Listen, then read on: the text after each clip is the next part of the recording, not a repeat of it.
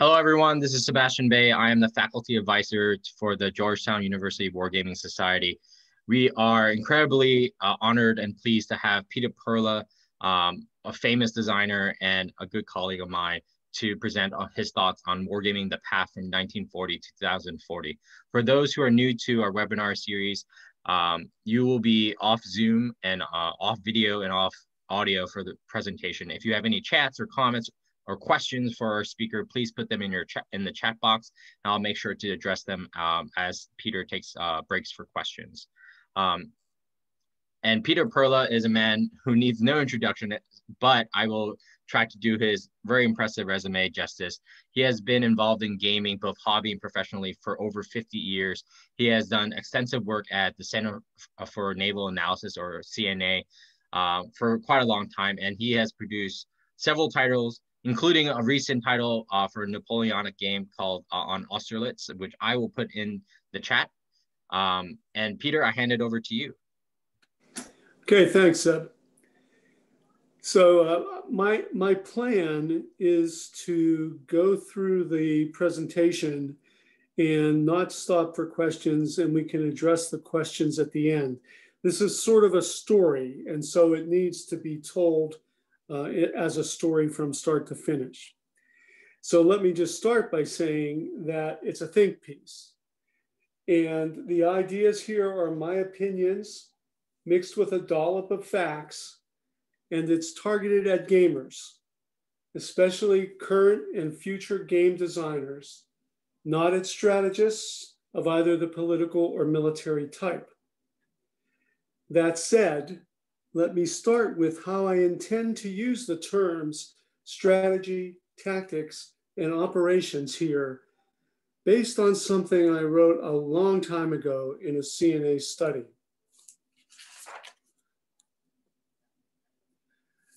Strategy defines what we think we need to do to achieve the kind of victory we want.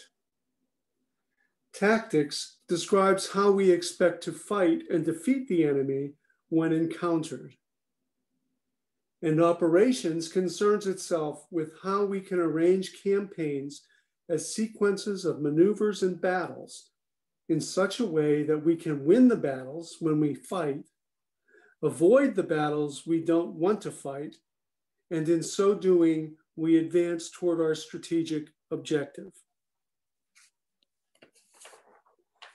If we're going to prepare the nation to win a major war, or even a minor war, regardless of the circumstances or our national objectives and the objectives of our adversaries, we need to do better at integrating our thinking about warfare from the strategic to the tactical to the operational.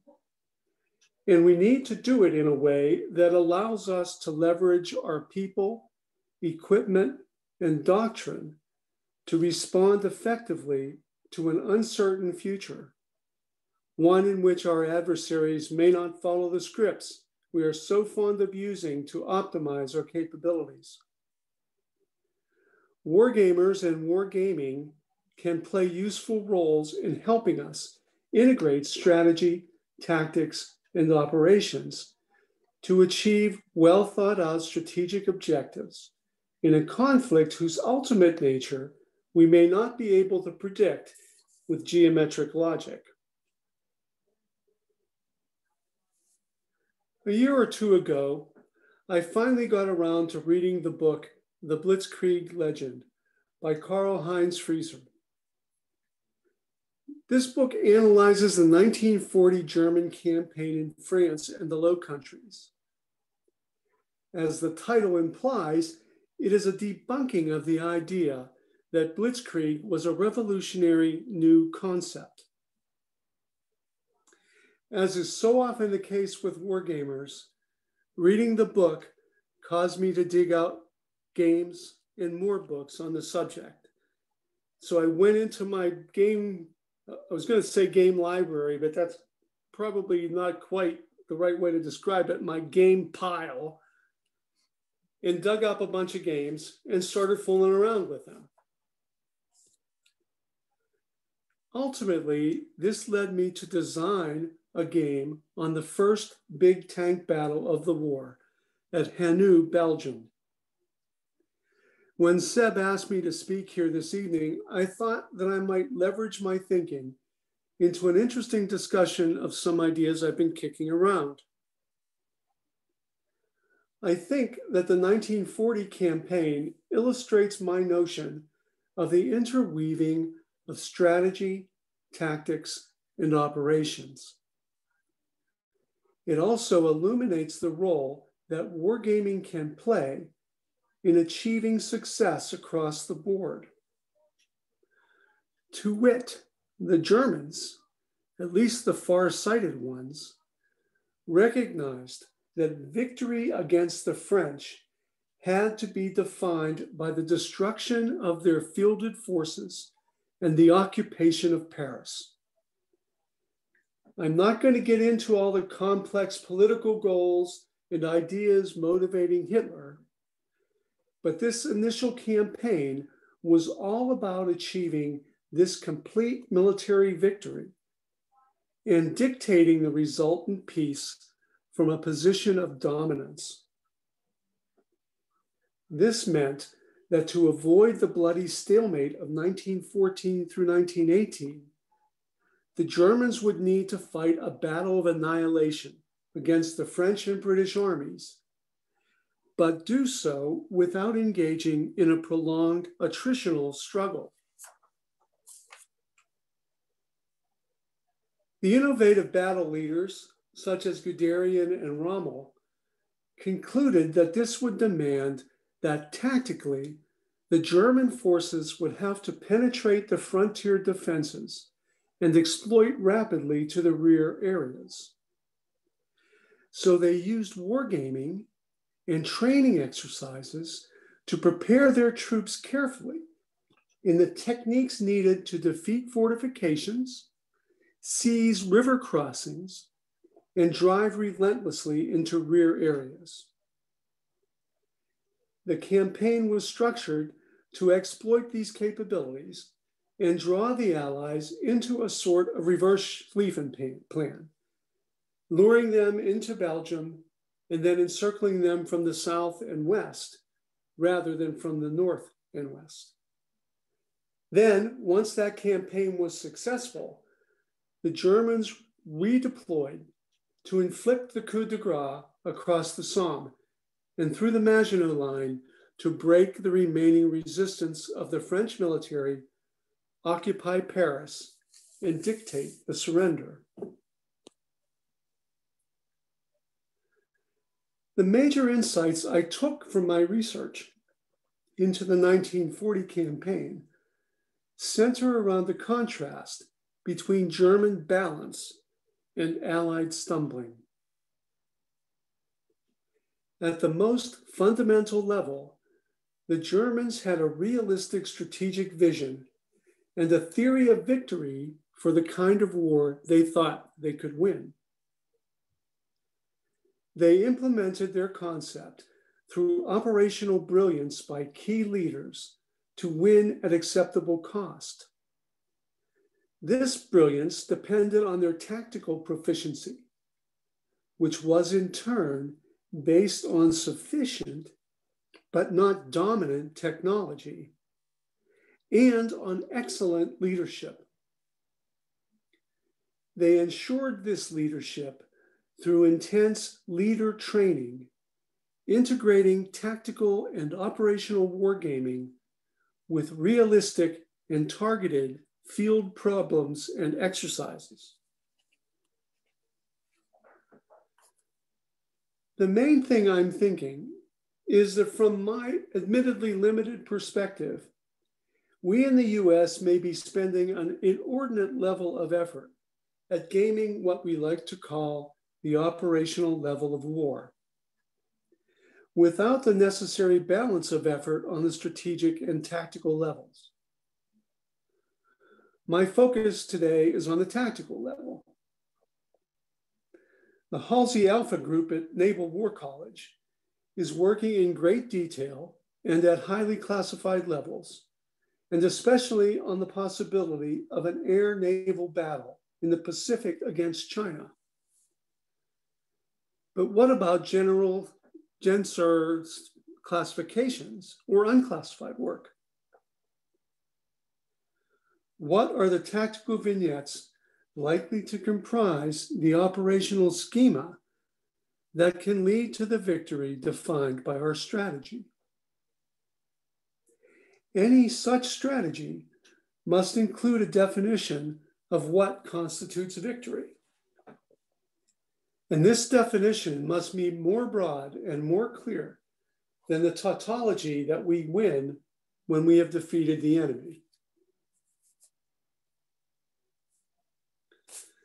There is frequent reference in DoD to fighting a battle to defeat enemy anti-access area denial forces in the Western Pacific, for example.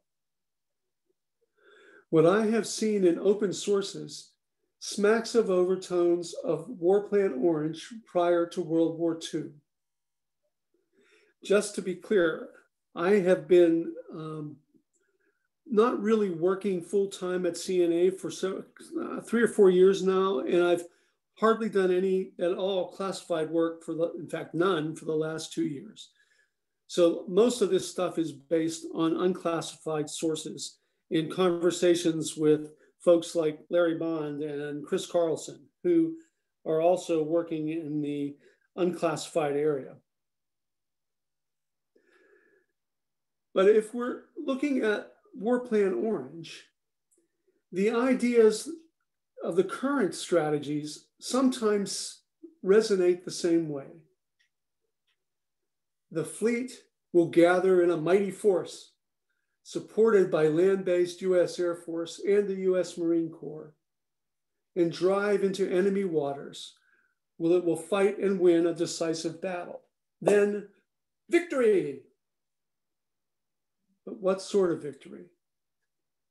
Destruction of the Chinese fleet? Elimination of their bases in the South China Sea? At what cost? Can we really achieve even those goals at acceptable risk and affordable cost?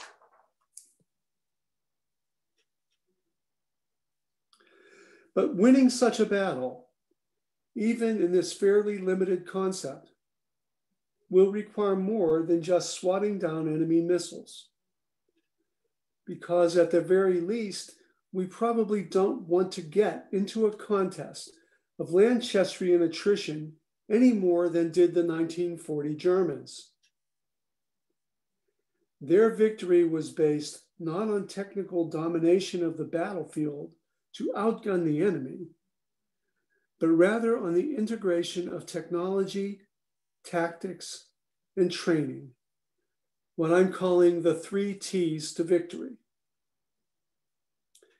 That is what enabled them to win when they had to fight, avoid fighting when they could neutralize their opponents without doing so, and create decisive operational outcomes, which led to achieving their well-defined strategic objectives, and so procuring victory. The 1940 German Wehrmacht had the advantage on us. They were faced with a tangible enemy in a well-defined strategic, tactical, and operational environment. Today, we face uncertainties across all those areas. In 1940, the tactical challenges were largely clear. Cross difficult terrain rapidly. Assault river lines defended by bunkers supported by artillery. Move armor over the rivers and deep into the enemy artillery zone to disrupt their response, and keep moving so as never to present a fixed and known target. They did what they could to improve their technology, particularly by adding armor to many of their tanks after the Polish campaign. They improved their tactics and training by using war games and exercises to work out the key steps in their approach, and to improve the integration of their air and armor to an extent unseen even in Poland. Trusting to their tactics and training and to the innovative operational concepts of a relatively junior General von Manstein, they raced their way to a sudden, surprising, and as so often described, a strange strategic defeat for the Allies, or at least for France, the main enemy at the time. In the current and future environment, we are not quite so well grounded in reality. We postulate many different potential adversaries and modes of conflict, from renewed threats of terrorists and insurgency to gray zone conflicts with the likes of a still strong and dangerous, if temporarily caged, Russian bear, to the perceived incipient and global threat of a strong, focused, and increasingly assertive China. The applicable tactics similarly range from our recent experience in counterinsurgency to the black arts of cyber war and information warfare in general, to the integration of air, space, and naval power in a multi-domain Pacific Ocean conflict. This latter conflict presents technical, tactical, and training problems not dissimilar to those faced by the Army, Air Force, and the US Navy in the decade preceding Pearl Harbor. To take a page from the German experience in 1940, what do today's operators think are the specific tactical, operational, and campaign design issues that they can work on with a combination of at-sea tests, exercises, and games? In the research I undertook for my book over 30 years ago now, I saw the Navy's efforts during the decade, that same philosophy at work in the German Army of 1940. The recognition that new technologies and weapons of aircraft, aircraft carriers, submarines, and replenishment at sea were imposing new obstacles and creating new opportunities superimposed on the enduring geographic and strategic realities of war in the Pacific. The integration of training, exercising, wargaming, and analysis, all focused on the solution of the tactical problems to be faced in conducting the campaigns needed to win strategic victory, helped the United States recover from the Pearl Harbor disaster and innovate and adapt new concepts of operation based on the actual resources available. These innovations advanced the evolving strategic goals of isolating Japan from its needed resources and penetrating its defensive ring to enable striking directly at the home islands. This history led me to articulate the thing about my work that is most often cited, the concept of the cycle of research. So to me, it's time, indeed well past time, to reinvigorate the cycle of research. The post-war emphasis on systems analysis derived from economic techniques and the almost warlike concentration on acquiring systems and technologies continues to dominate the senior levels of the Pentagon. This whiz-kid realignment of expertise and influence resulted in the downplaying of both operations research based on real-world data and of wargaming based on data and military expertise. We came to place too much emphasis on precious and fragile technical advantages, which we are losing at all too rapid a rate. At the same time, we seem to be floundering in a strategic morass, struggling to articulate clear operational and strategic objectives and theories of victory for potential conflicts, even those we might reasonably foresee, not to mention those we may not. These were not problems faced by the US Navy during the 1930s or the German Wehrmacht in 1940. We do not have the luxury of thinking we understand the nature of our enemy and of the conflict we need to prepare most to confront. These uncertainties, these complexities, demand even more of us today than back then. So our programs of study, analysis, and planning need to be even more thorough and more comprehensive.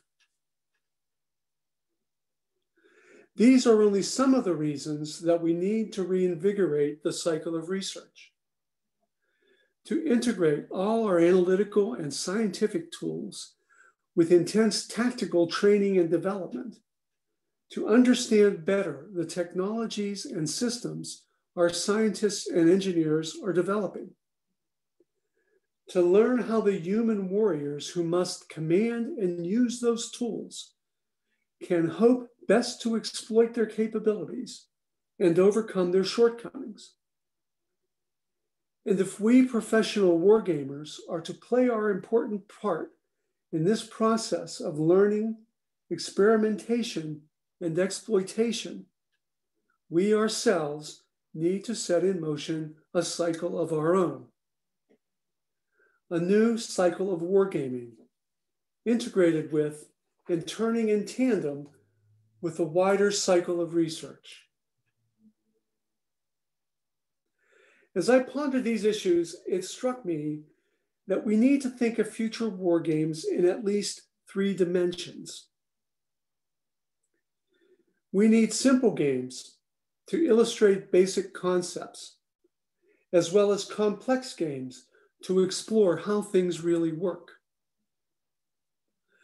We need unclassified games to educate Congress, students, and military amateurs, and classified games to teach and learn from military professionals.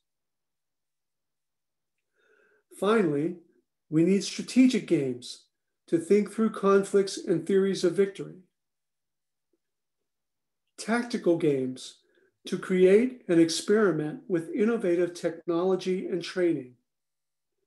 And operational games to fit together the 3 T's to victory. Yes, as many of us have been arguing for years, we need better operational level gaming to explore options and obstacles and to help instruct our near-term prospective military and civilian leaders about the problems they may have to deal with in any conflict. We also need better and more challenging games at the strategic level, confronting officials and officers with creative, thinking opponents who are free to improvise, to riff off of official projections, to explore unexpected and even unforeseen adversary goals and behaviors.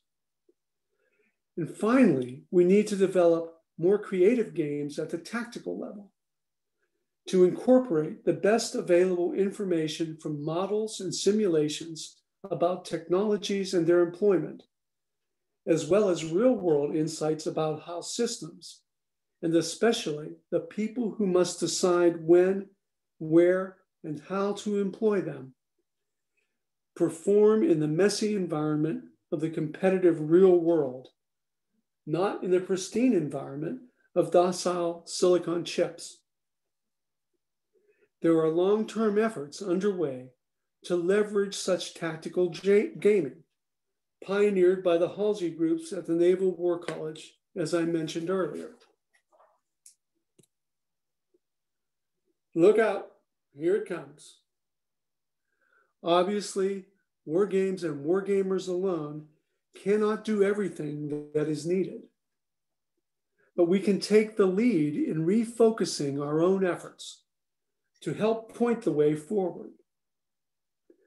To that end, rather than leave you with just another Perla call to arms, let me propose a tangible task to challenge you. Several years ago, the Navy started an initiative to produce a game based on the video game of Madden's football. The Madden game allowed players to build their own football plays and run them out against opposition.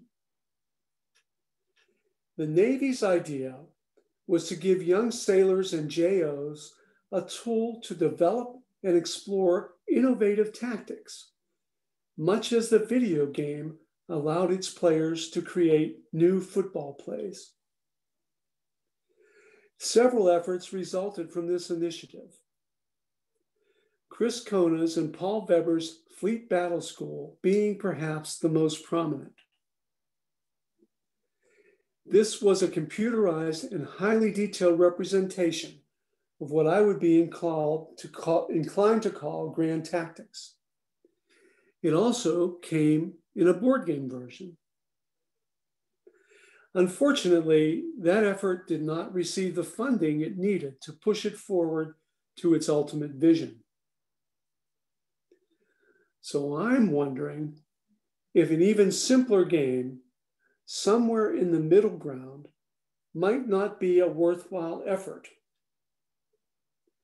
What I envision is a game that can be embodied as a tabletop board game or a tablet computer game, or both, targeted at both civilian and military schoolhouses, but also at serving operators to help them think about the profession of arms and about the tactical decisions they might face should they be in combat.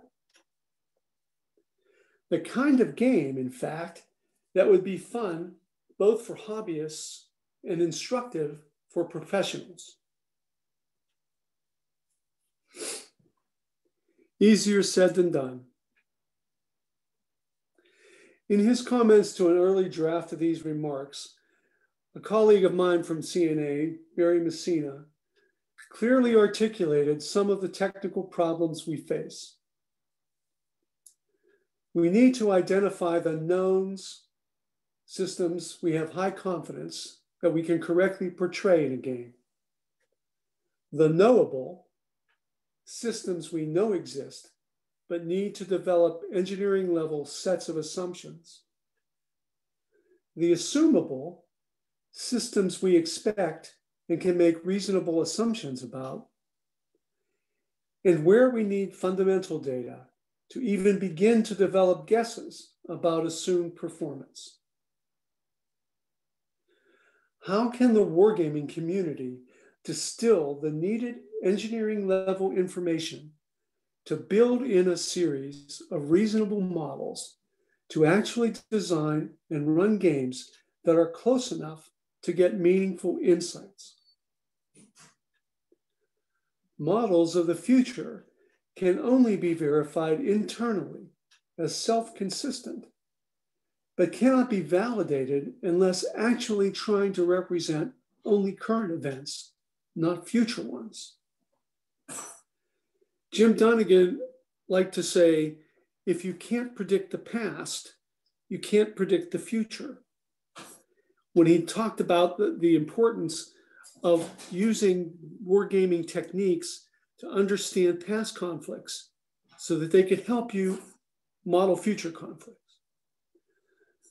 The problem is that as the future gets farther and farther away from us, understanding and modeling the past isn't always going to help that much. War games and models are easiest when focused on the near future, using systems and capabilities that really exist and played by people who will most likely have to employ them if war comes. These models can use past experience and current practice to produce understandable and acceptable results without straitjacking players into blind acceptance. But the technical is only one of the 3 T's. It forms the foundation for creating and using new games to help develop new tactics and train new warfighters in both the new and existing ways of fighting. And so let me return to the insights from 1940. The German tanks were not the greatest in firepower or armor, but they were good enough that when combined with their tactics and training, they were sufficient to win out over the technically superior Allied units. What you see here on the slide is a comparison of probably the 2 best medium tanks in 1940. On the left is the French Saumur S-35, called a cavalry tank. It had heavier armor than the Panzer III on the right. It had a bigger and more effective gun than the Panzer III. And it was, in many ways, faster than the Panzer III. What was different was the Panzer III operated on the basis of teamwork. Teamwork within the tank itself. You can see there's a 3-person turret on the Panzer III, and there's a single lone and unafraid tank commander running the turret on the Saumur. Not very effective at managing the battle and firing the weapon. On top of that, all the Panzer IIIs had radios to communicate with their platoons and their companies and their battalions. The Saumurs, only a few of them had radios, and so their ability to command and control formations was far less than the Germans. And so the Germans were able to take advantage of their command and control to put their tanks in positions to defeat the better tanks of the French. Looking to the future then, we have to figure out what will be the minimum thresholds of capability future weapon systems must cross to enable tactical success. How can our games empower operators to develop tactical employment concepts adapted to both those capabilities and the performance of the people who must employ them? What are the tactics we need to develop as the numbers of systems, platforms, sensors, networks, command and decision processes, and so forth keep growing? A naval force at sea has to have support from onboard sensors connected over multiple networks through several different command and decision and processing facilities for both defensive and offensive fires. How do our games describe and represent such new tactics?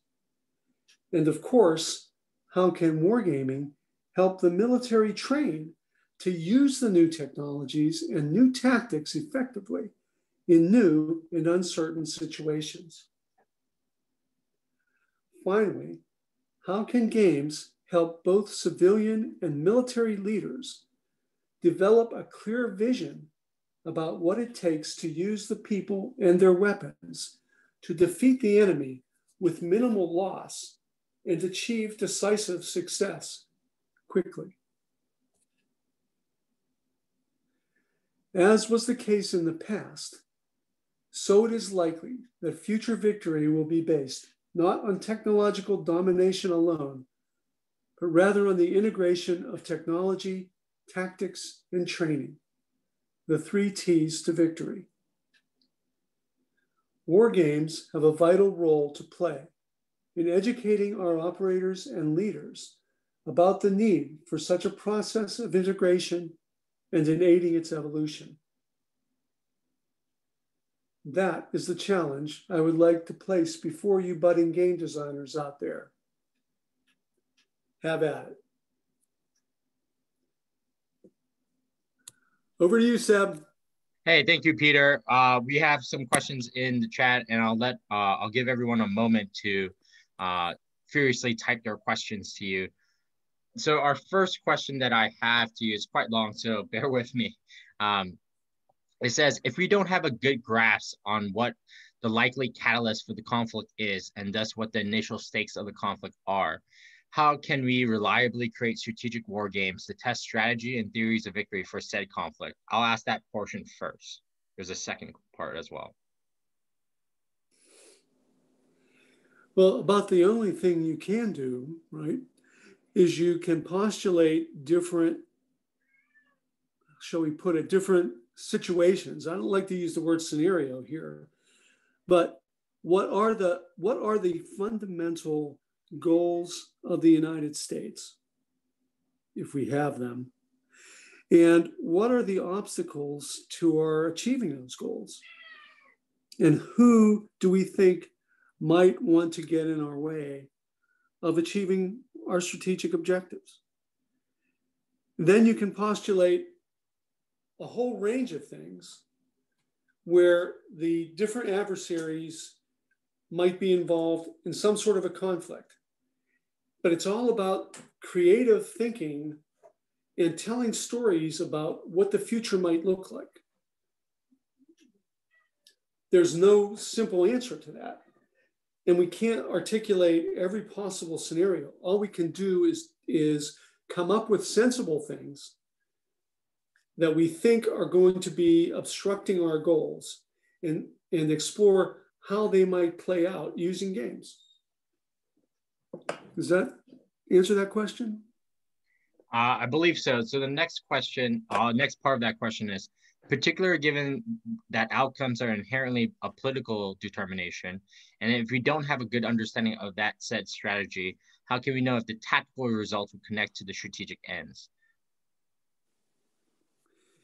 Well, so if you talk about the political objectives and political attitudes and things like that, the techniques that were used back in the early days of the Cold War of palm mill gaming, which actually originated in the 20s, those are your best hope, right? Where you get people to play other people, because people are the best way to simulate the behavior of people.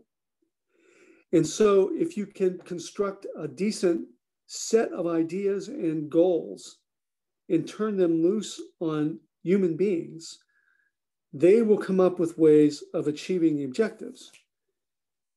And if part of those ways include military conflict, then you can postulate what kinds of military conflicts might occur and what types of tactical combinations might be required to succeed in them.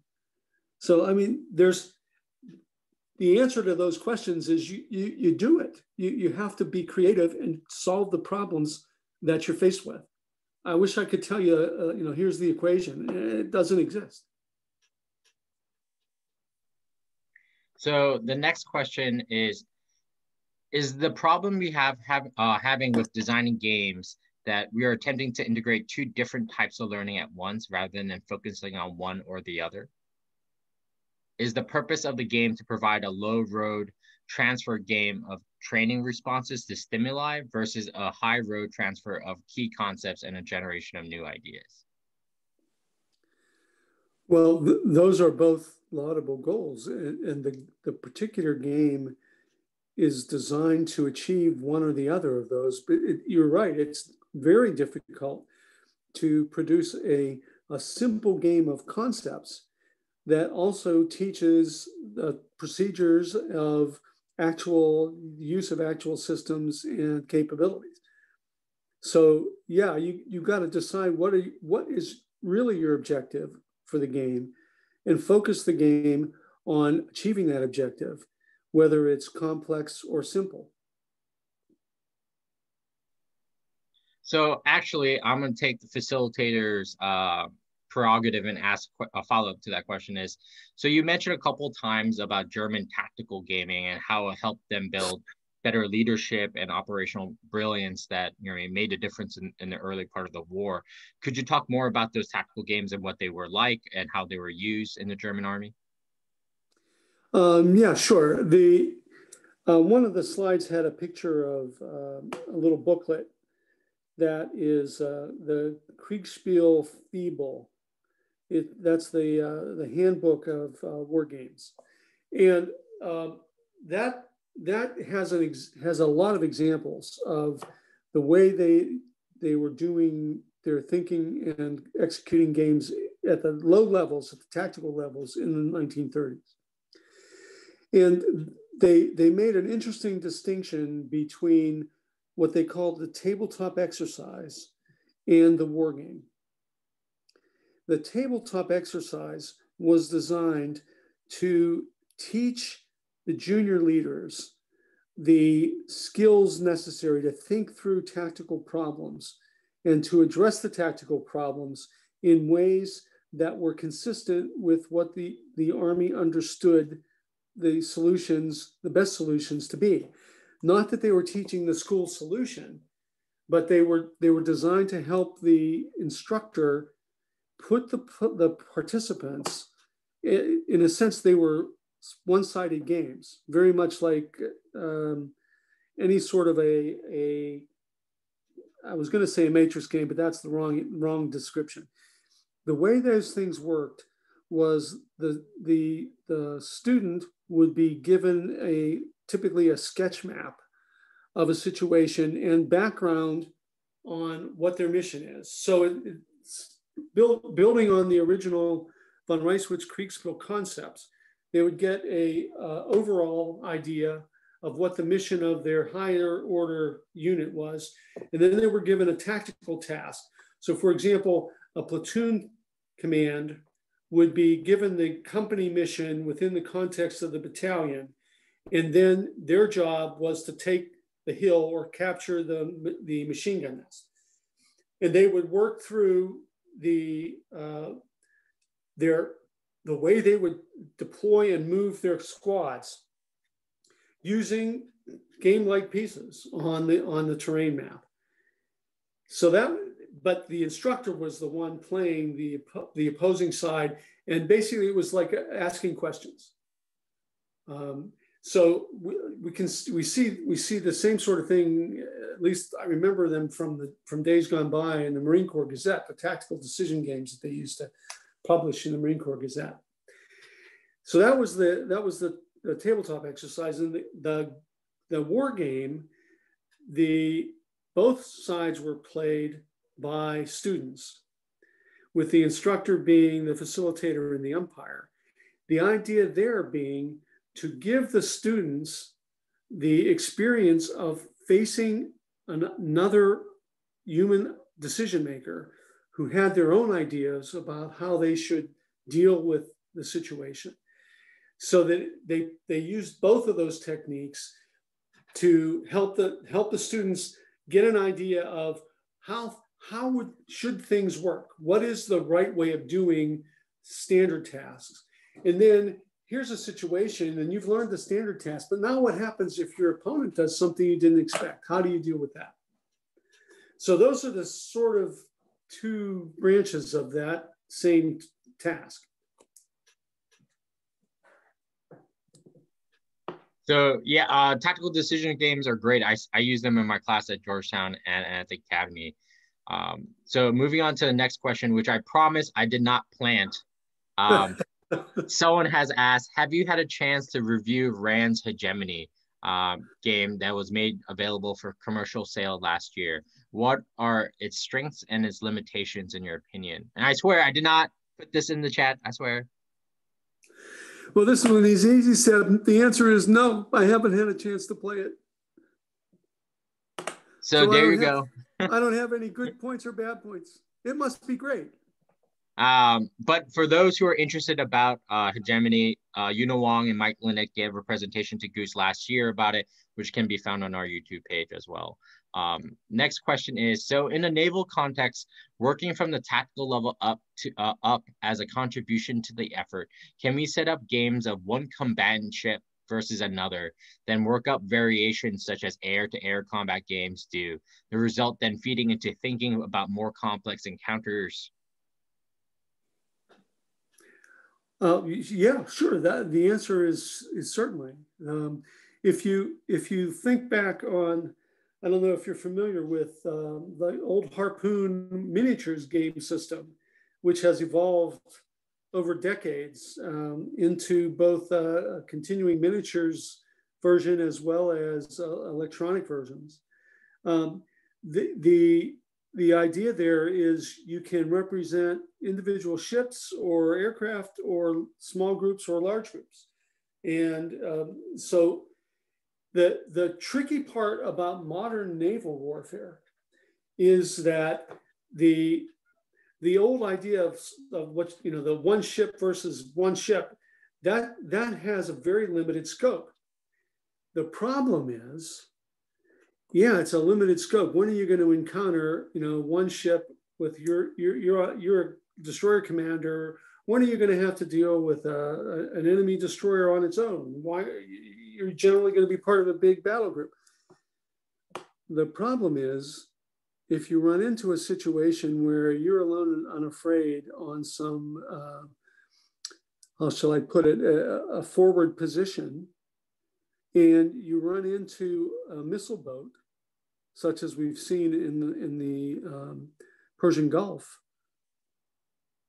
and you don't know how to fight your ship without all the support of the battle force and the aircraft and the overhead sensors and all that stuff, then that poor little missile boat that probably costs 1/10 of what your ship does is liable to put a hole in you.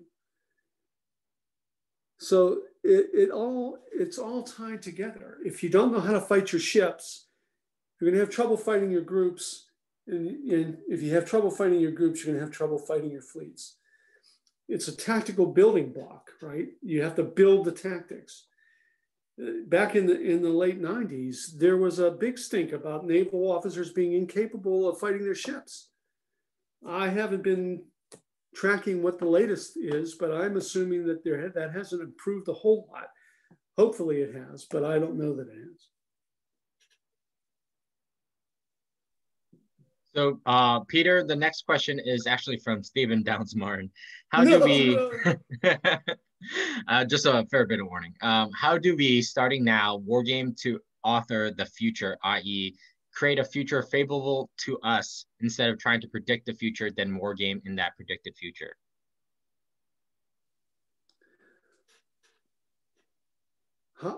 I'm sorry, could you repeat that? I didn't quite follow it. Oh yeah, no worries. How do we, starting now, wargame to author the future instead of, I'm assuming. Okay, author was the word I missed. All right. Well, that is a good question. And of course, I don't have the final answer to that, but I do have some ideas. And those ideas are things along the lines of, let's take our understanding of what the current situation is and get as many ideas as we can from as many people as we can to describe what they think the future should look like, and start building games that explore how that future can be achieved. This calls to mind some of the ideas of Russell Ackoff in his discussion of planning. I'm trying to, the corporate, what was the name of that paper? The corporate rain dance.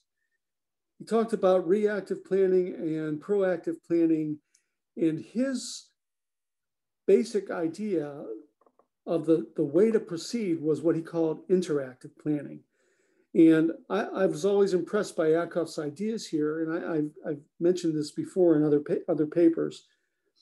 But the idea is to try to get a broad perspective from, in this case, let's say, junior officers, enlisted, mid-grade battle group officers, and even flags. Get everybody thinking about, hey, here's where we are now as far as naval warfare goes. Where do we want to go in the future? So that we can start seeing ideas, because everything depends on ideas. The more ideas you get, the more chances you have of coming up with a good one. You have to sort through them, of course, but gaming is a great way of doing that. This was one of the things why, the reasons why I was so disappointed that the Madden football concept didn't go farther. Because I kept thinking, there are games, I think one of the pictures I had on that slide was Hornet Leader, old board game from GMT, in which the players represented the commanders of an FA-18 squadron on board a carrier. And the idea is that you figure out how you're going to use your forces, your pilots, your planes, your weapon systems to accomplish an idea. And I thought that was a great structure for building a game in which people could come up with their own new tactics. And so I'm hopeful that something like that can still take place, and we can get ideas from the whole waterfront, as the Navy likes to call it, from the lowly sailor down in the Combat Information Center who's playing war games in the dark in his room, to the full up Naval War College facility. So again, using facilitator prerogative, I want to follow up on that question in the sense of, how do we get gaming down to the tactical edge? You know what I mean? Currently, wargaming is sort of concentrated at the policy, the strategic and operational level, and sort of places like the PME schools and FFRDCs. How do we get it to the units engaging on regular wargaming, sort of like the Germans did? Well, I think that there are a couple routes there. The easiest route is to create simple, challenging, fun games on a commercial basis that sailors can buy and play. Then you can try to penetrate the training facilities, the training schools, the schoolhouses, and include a gaming component in professional military education, not just for officers, but certainly for the senior non-commissioned officers, and incorporate the kind of games that I talked about with the tactical decision games and the tabletop games, to allow instructors to use the games to communicate the information effectively to the students. The problem in the past, and today for that matter, is that hobbyist games, let me call them that, hobbyist games, are not designed for normal human beings. They're not designed for naval trainers. They're designed for hobbyists who understand the years of tropes and abstractions that you need to understand to be able to grasp very complex rules that differ dramatically from the way you think in the real world. The hobby games are artificial, right? The players need to have some sort of a schema or a structure, scaffolding, to understand how to play those games. Real officers and sailors, keeping the Navy setting there, they don't have that scaffolding. what you need to do is you need to translate the game into the scaffolding they have. How do they actually think about doing what they do? That's the hard part. And it's probably easiest with a simple game, because a simple game is a mechanism that you can layer things onto as the students and the instructors get more proficient with understanding how to use it.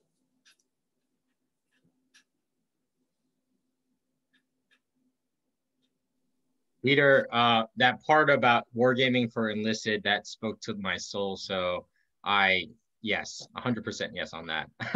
The next question sort of follows up to your question was, were the German tactical games used at the unit level or at the officer NCO training arms or the special arms schools? Where was this gaming sort of resident in?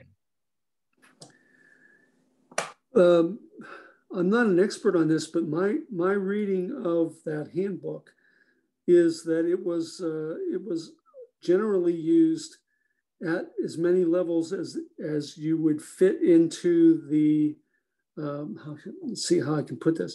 So you would typically see the games played at the tactical level. This particular set of games played at the tactical level from the platoon. I'm trying to remember if there was squad games. Yeah, there were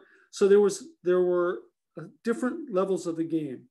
So squad leaders and section leaders would play a version of the game, platoon leaders a version of the game, and company commanders a version of the game. And the game was set up for not only the schoolhouses, but for the tactical units to use them in garrison when they had time. Now, I don't think they had a lot of time at the unit level. I think a lot of the preceding years had been spent teaching the NCOs and the junior officers to think through tactical problems. And in 1940, by that time, a lot of it was being done in field exercises where they were focused on taking the theoretical learning and applying it to real people on real ground. So the next question is, I understand it is crucial to decide appropriate scenarios before conducting a good war game. So how do we choose the best scenario for future strategy? Basically, I understand there are two basic options. Most likely one, the most likely one, and the most dangerous one. Former is easy to find comparably, but the latter is the big problem. Also, someone tried to choose a scenario based on what he or she have some intention for the outcome. How can we solve for this problem?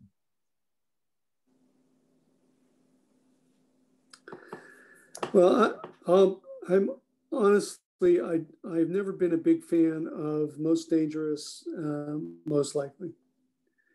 And I think that the fundamental problem is that the story of the scenario gets set too soon. And what you want to do is not write a scenario so much as you want to pose a situation. Let me see if I can gen up a difference here. So here's a scenario-based game, right? We're going to have let me try an army example for a change. We're going to have a tank platoon. No, that's too small. So the tank company is given the mission to advance down this road and capture this hill crest overlooking the line of advance of the battalion that's coming up behind it. That's a scenario. The situation story is that you're the company commander and you've been given the task to advance down this road. And we're in a broader situation where we don't know exactly what's going to be happening. That's not a very good example, unfortunately. But I guess I can think it through for a second.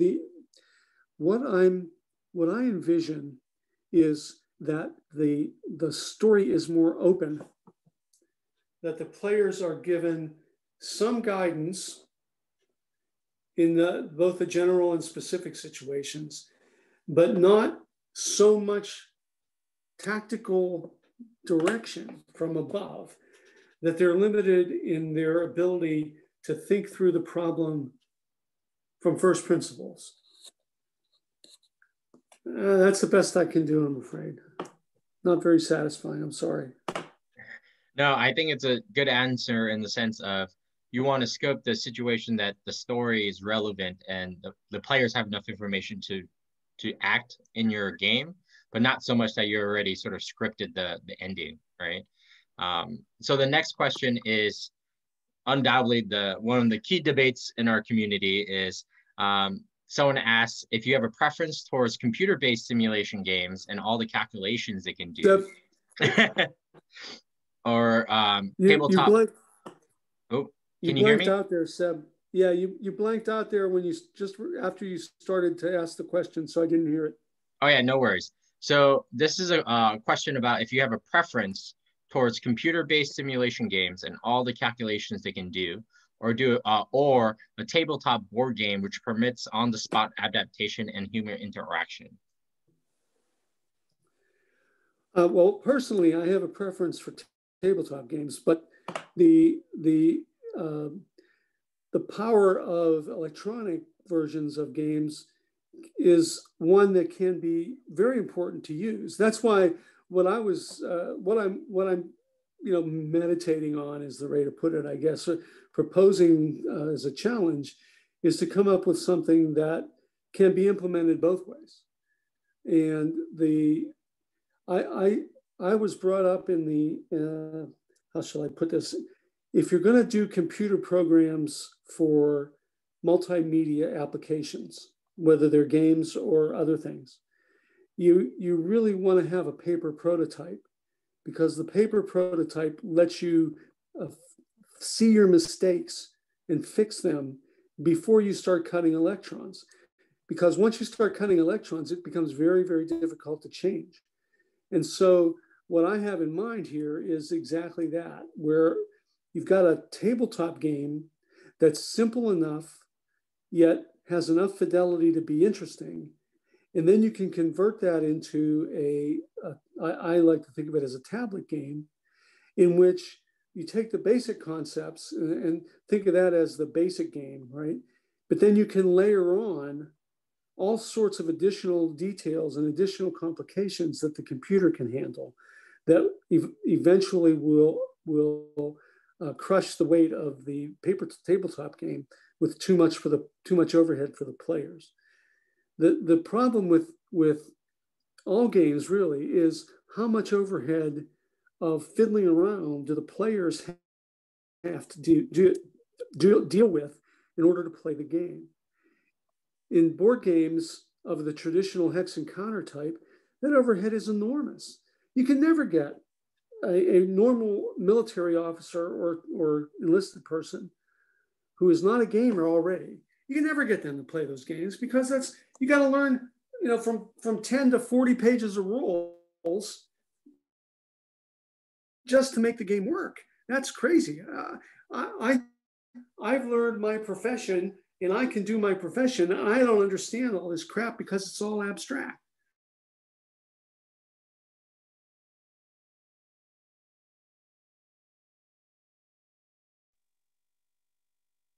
Hey, Peter. So, Peter, I think we lost you for a second. Well, that seems fair. I lost you for a second. So,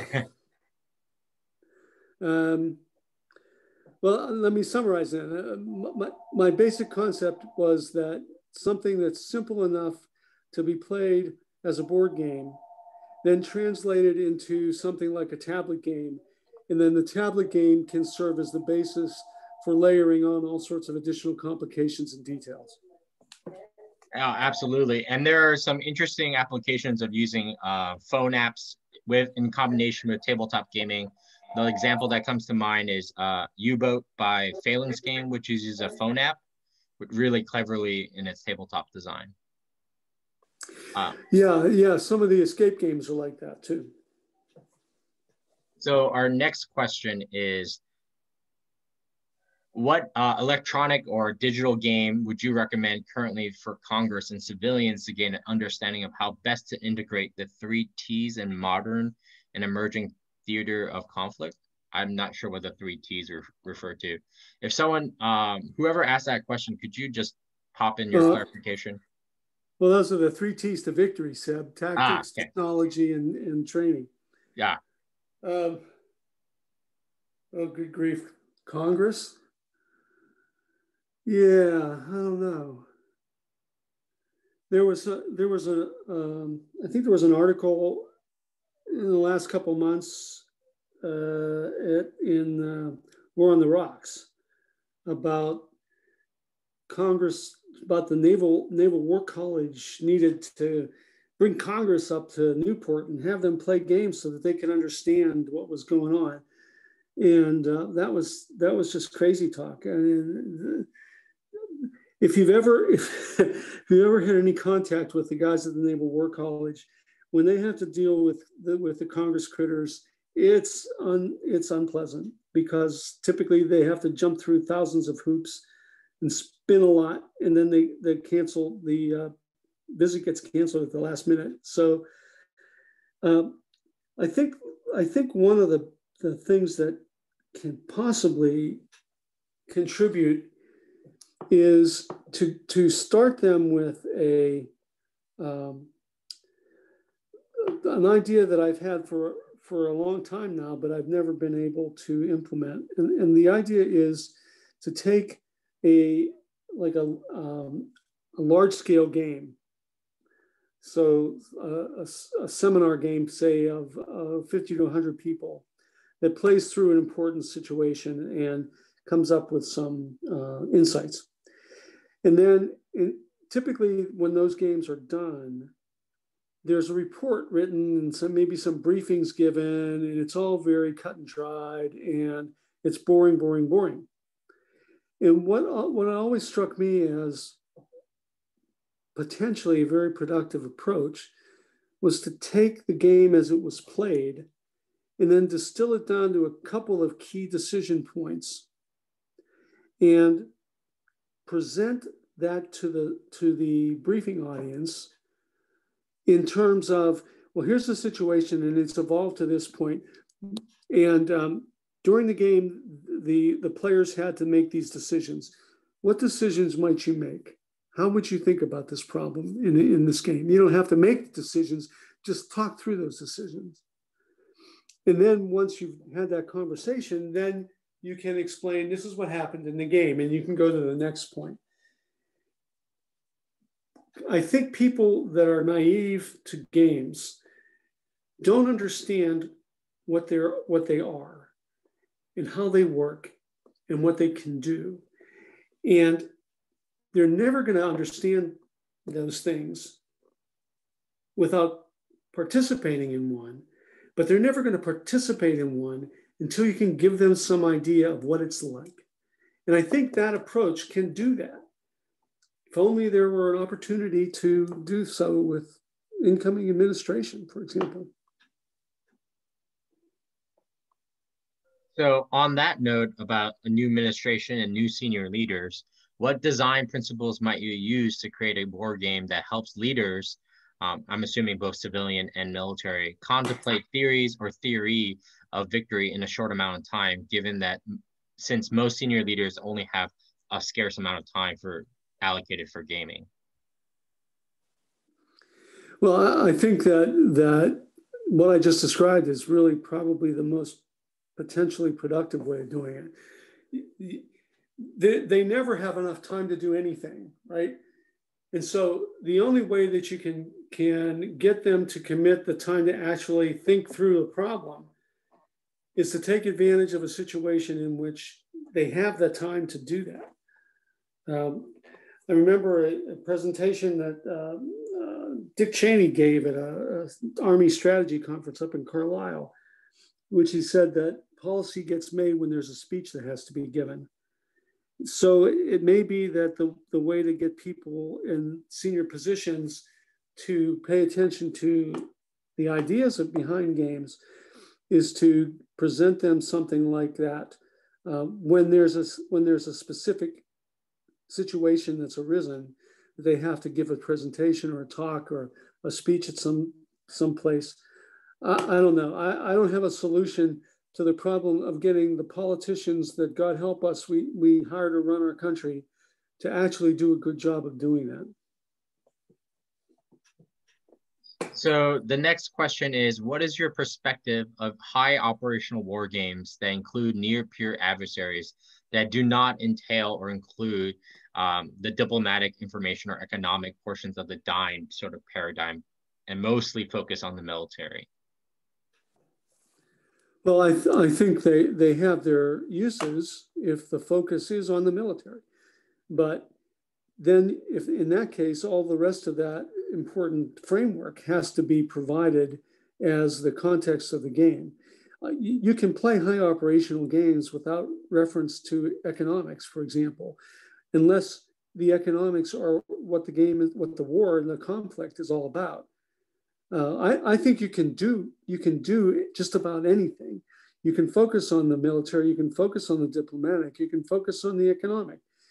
It can be useful to integrate all of them, but the integration that takes place is most effective when the integration is the people, when the operators have to meet and interact with the other sides, the other aspects of power, right? When the admirals have to talk to the ambassadors, and the ambassadors have to talk to the economists, and the economists have to talk to the information technologists who tell them that all the crazy ideas that they've got will never work because the whole internet is going to come down tomorrow. It's the interaction of the people that matter as far as the dime goes. The interaction of the elements of power is managed by people.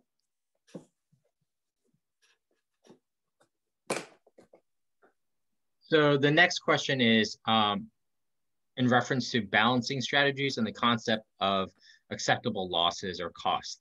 How do you incorporate acceptable costs as a game mechanic? Even as an abstraction, how do we understand well enough what can be considered acceptable for US policymakers or more broadly, the American populace? Well, there are basically two ways, right? You either dictate it. It's like you've got X number of victory points that you lose for every ship lost or every division that takes 10% casualties or something. That's the sort of classic abstract way of quantifying things that are not really quantifiable. But in reality, what's acceptable is what's acceptable to people.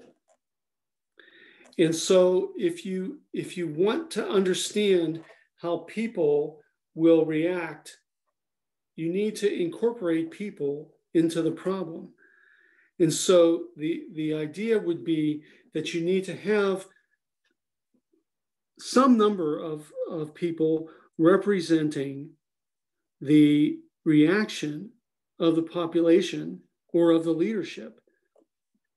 It's easier with leadership because you just have them play the game. And if it's the people, you have to have somebody to represent the people, usually by doing something that's like a poll. And you can do a sort of a straw poll with some numbers of participants to get their reactions to things. But the problem with acceptable losses and acceptable things like that is it all depends, right? It depends on what's at stake. It depends on just how high the cost is. And so it's you can do a lot of gamer tricks to try to represent that by quantifying things that ultimately are not quantifiable, or you can use people to represent the not quantifiable. Also, a method that I've seen in the past and I've used as well is that you just, like with my students, I do iterative games where I create different strategic objectives or requirements in which, like, if you lose X number of your fleet, you lose automatically, stealing from old Avalon Hill games. But you just change those sort of strategic parameters between iterations, and you see how their strategies and thinking can change. And that's an interesting way to go about it as well. So the next question is a question that we get quite often in our seminars is, what do you think is the biggest challenge when considering the cyber domain in war games?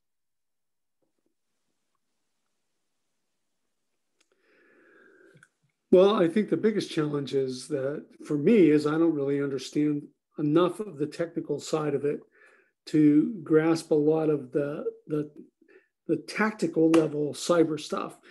And I think ultimately the problem with the whole concept of cyber in games or in policy is that we don't have any experience that is wide enough to give us something to hang our hats on. So you can spin up all sorts of ideas and stories, but you have a limited set of resources about what's actually happened and what's actually possible. And a lot of it is, they say you can do X, but they really can't. But that's a skeptic's position. So I think it's the lack of information and the lack of understanding that's the challenge.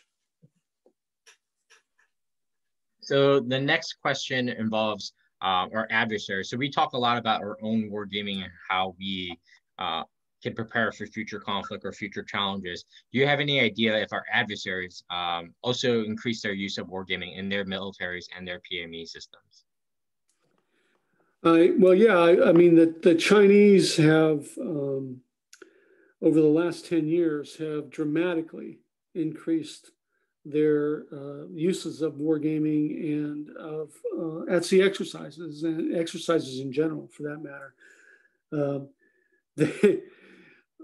I was shocked and amazed, God, I don't know, 10 years ago, when my friend Ding Cheng, who is a Chinese space expert primarily, came back from a visit over there and presented me an opportunity to look at the Chinese version of my book.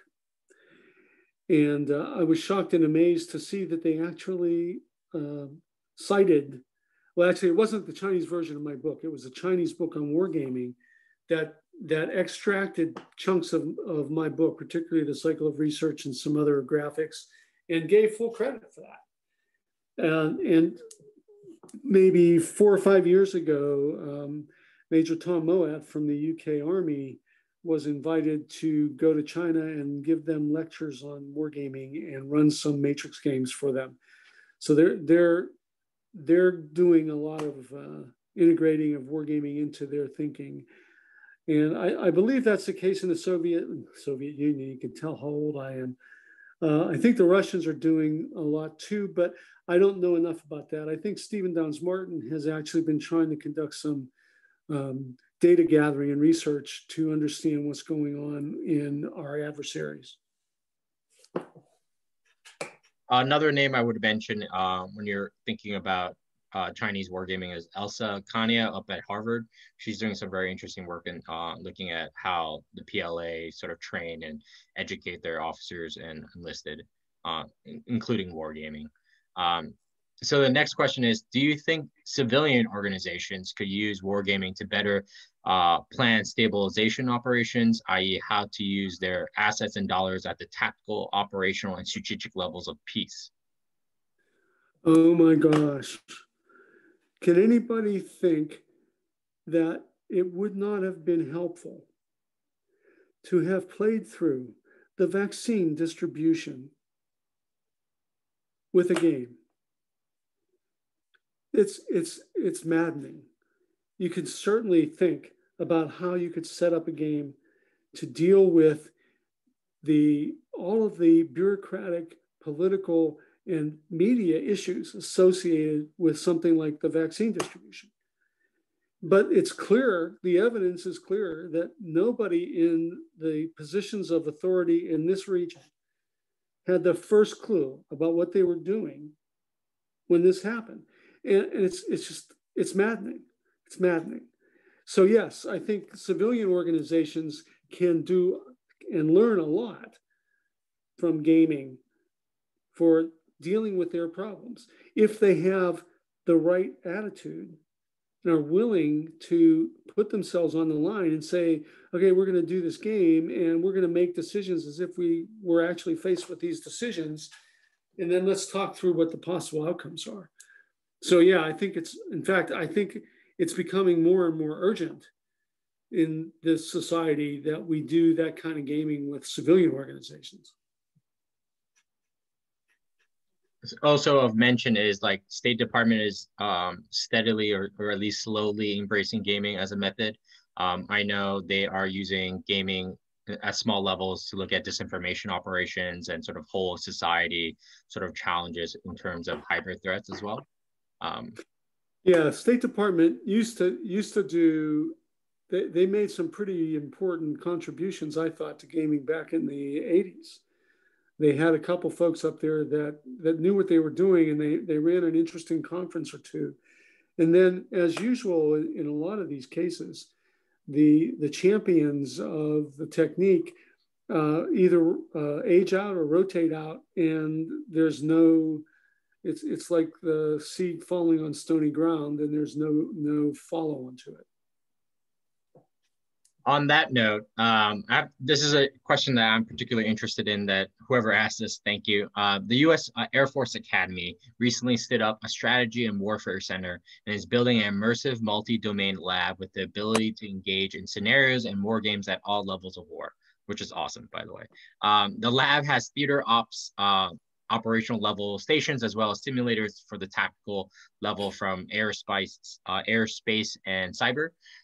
But if you had a blank slate to work with, Peter, what advice would you give to the Air Force Academy and the center on how you would approach this opportunity to educate cadets through wargaming?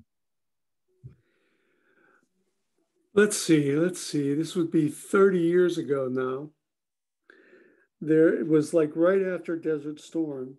There was a game convention in Baltimore. It was either Origins or Avalon Con. I can't remember which it was at the time. And at that convention, there were presentations by an Air Force captain and a civilian contractor from the Air Force Academy. And they had a vision. And their vision was to build the holodeck from the Starship Enterprise. And their idea was almost exactly described the way you just described what they're doing at the Air Force Academy now. That they wanted to create a situation in which students could be immersed in a decision-making process and environment and play through various decisions that they might make. They had some interesting examples. They proposed a game which I think ultimately, I don't know whether it influenced this, but the design for, what was it called? Wings for the Red Baron. One of the games that they talked about at this convention was a game in which the players were focused on developing aircraft for the German Air Force in World War I and working through all the technologies and building prototype aircraft electronically using that technology. So I think that they can do no worse than to retain and institute that vision of the holodeck for the Enterprise. I think that's the way to go. I love it. I love it. So the next question is, what game that you participated in the last, let's say, 2 or 3 years did you enjoy the most? And was it transferable to policy or real world problem solving? Well, I have not played in a professional DoD game for the past 3 years or 4 years. So I'm having trouble coming up with anything that I could use to answer that question. What was the functional part of that? Something that was transferable? Transferable to, like, I'm assuming like policy impact or have some kind of insight to operations. But I guess we can just broadly generalize the question to also include, like, what is a hobby game or a commercial game that you thought was insightful and why?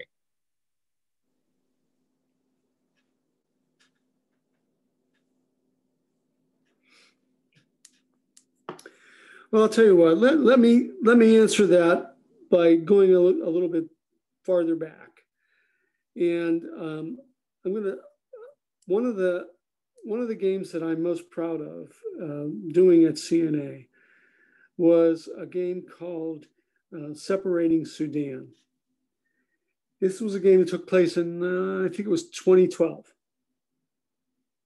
And it was designed to explore various possible directions that the separation of South Sudan from Sudan might take over the immediate future. This was right after there was an agreement that there would be a separate South Sudan. And we did a game with representatives from DOD, state, CENTCOM, or I'm sorry, AFRICOM, and Sudanese expats, and actual South Sudanese officials. And we did this game to explore what might happen and how things might evolve on the basis of what we knew at the time. And I think that game, which was focused on building the support for strategic service, strategic analyses that was popular in the Pentagon at the time, I think that game actually did a very interesting job of helping the participants articulate some of the future directions that things might go. And my recollection was that over the next couple of years, we saw some of those projections, shall we call them, or speculations, come pretty close to being true.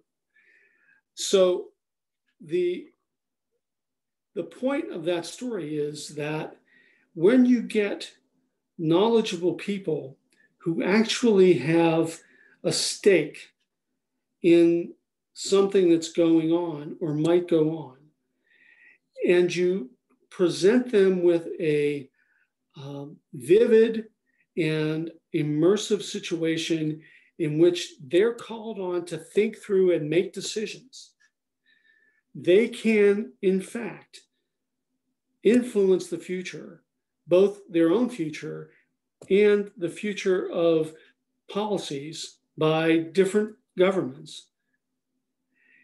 But it all comes down to the effectiveness of getting the people to participate and engage in the problem.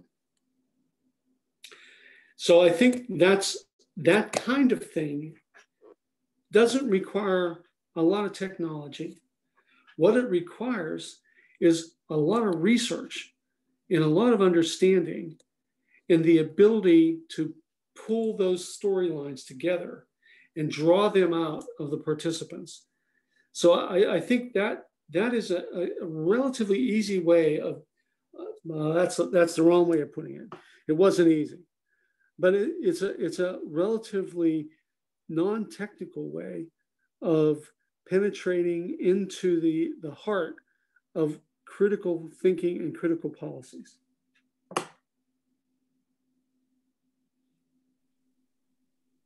So the next question involves, have you come across any games that focus on non-combat or non-military activities related to like security force assistance, foreign military sales, and other activities that can be used during so-called like competition stage?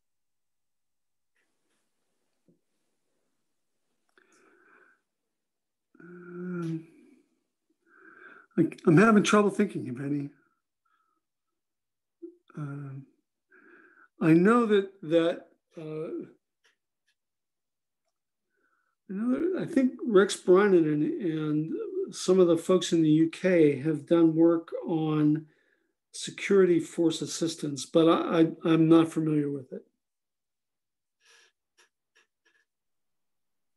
So one of the things I wanted to ask is that in one of your earlier slides that you showed a picture of Assassin's Mace and Harpoon, and I think Hornet Leader, among others. Why do you think educational gaming sort of like fades away after a time? Like thinking about Dunkkampf, the game that the Army used for quite a long time for training, and how can we, how can we prepare how can we create the sort of like fertile ground that you mentioned, that sort of the educational gaming at the tactical edge sort of remains fertile and like continuing? Well, I think it's the problem that the whole idea of establishing a new sort of way of doing things goes through some stages. And the first stage is when you've got the heroes, right? The guys and girls and who get in there and they're really enthusiastic and they get things started. In fact, there was a paper I read. I'm so old, I don't remember. It was about software development. It talked about the phases of building a software development division in a company, for example, in which first you have a few people who are champions and they get things done. But then you have to build up a body of shall we say, disciples that become the next generation and expand on the capabilities of the champions. But things don't really change until the processes become set as the regular way of doing business. So we've run into this situation where you've got a few champions and there's more of them now. Right, so we've got disciples and we've got champions, and some gaming has penetrated into places like the academies. And certainly there's gaming that's been going on in Newport and the Army War College for decades. But they're narrow, right? They tend to be fairly narrowly focused. And in particular, because of the way things are funded these days, even though the Army War College and the Navy War College, they tend to do games that attract attention from flags or are done because flags request them. Until the whole process of games in education becomes an established tool, there's always going to be the danger that ultimately it's going to die out. And so the way that the only way that it can grow is to develop and demonstrate over and over until the process lives without the people. As long as everything depends on who is doing it and where they're doing it, you got a problem. It won't last. But it's like any other academic discipline, right? If there was no process for incorporating operations research, for example, into a curriculum in schools, and it all depended on the handful of guys who served in World War II to teach the next generation the wonders of operations research, if it hadn't progressed into a discipline that was embodied in some ways in the Pentagon, but also grew in industry, then that whole technique would have become a historical aberration. And so we've got that same situation with wargaming. If wargaming is going to become a standard tool that can be used broadly, not just by the military, but by civilians, by companies, by educators, it has to develop into a discipline that can be taught and learned. And we know that the people at King's College are trying to do that now. It's a long uphill fight, and they just have to keep doing it.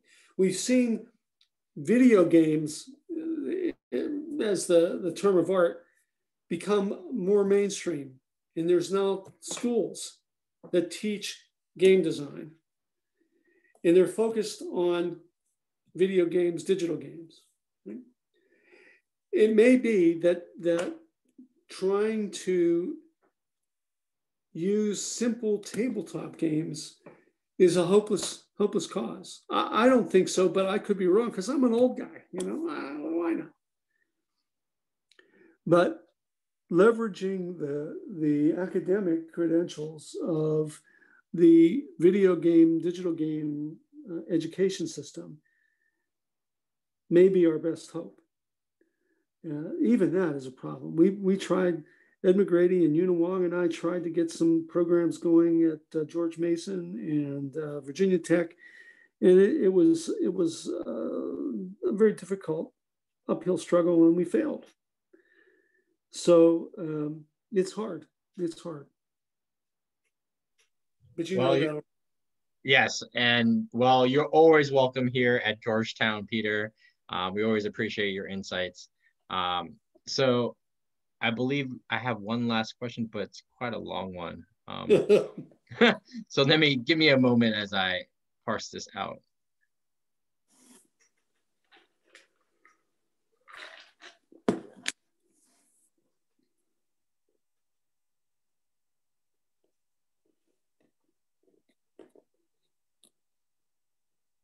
Okay, so apologies to the author because I'm going to shorten this. Our DIME decision-making process is seldom joined up, and the technological edge tends to be via synthesis of systems which cross organizational boundaries of control. Is your focus on the 3 T's of wargaming with the emphasis of tactical excellence intended as a band-aid? We can't fix that problem with wargaming, but we can fix this one sort of approach? Or a Pareto solution, if we fix this problem, that one is manageable, or has he or she missed this point?